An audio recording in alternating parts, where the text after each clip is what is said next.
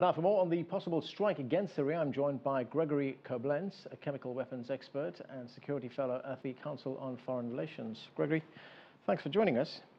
I want to talk about what these inspectors have been doing in Syria. It seems that they had very narrow terms of reference, or mandate, if I could call it that.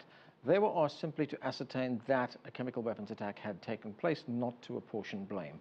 Why was that? The mandate was really compromised based on negotiations between the UN Secretary General's office and members of the UN Security Council, including Russia, as well as Syria.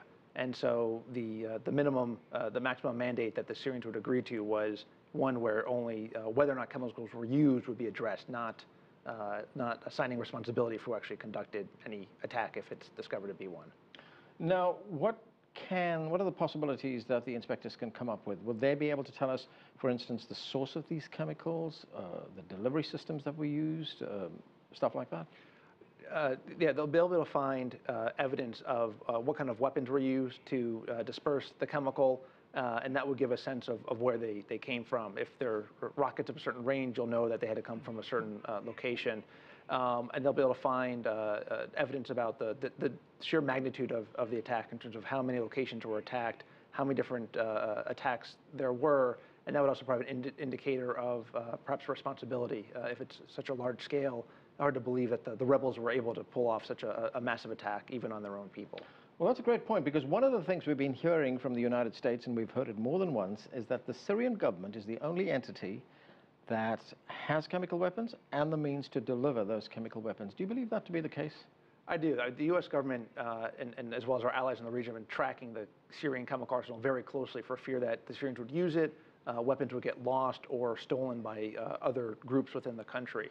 So, and these are weapons that typically are very well guarded and well defended.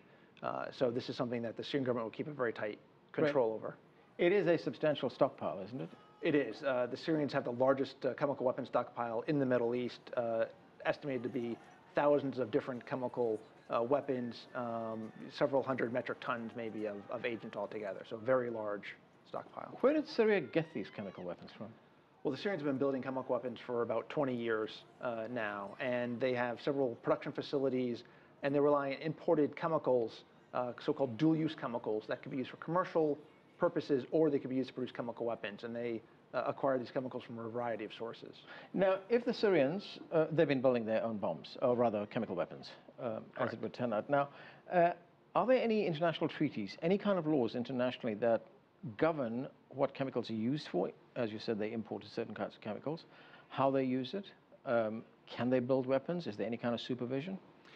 Yeah, most countries in the world have signed on to the Chemical Weapons Convention. 189 countries have ratified it, which is about 98% of the world's population. And this says you will not develop, produce, acquire, or use chemical weapons. So this is as close to a universal treaty as you can find, and it does regulate some of the chemicals that can be traded. In addition, there's a group called the Australia Group, which is a group of mostly European, North American, and other industrialized countries that coordinate their export controls to make sure that chemicals that they are transferring or selling for commercial purposes don't get misused for a weapons program. You know, one of the things the United States says right now, well, President Obama said this today, is that any attack is not time sensitive. But these weapons can be moved. They can move to other places, can't they? Chemical weapons are portable. They can be transferred, so this does give the regime extra time to hide them. But that's actually not too much of a liability, because I don't think the U.S. has a good capability to actually destroy these weapons if they're located. There's always a risk that you will release contamination and cause collateral damage. And so I think the U.S. would be very reluctant to strike these weapons directly in any case. So I don't think that's going to be as much of a factor in their military planning. Greg Koblentz, thanks for joining us. Thank you.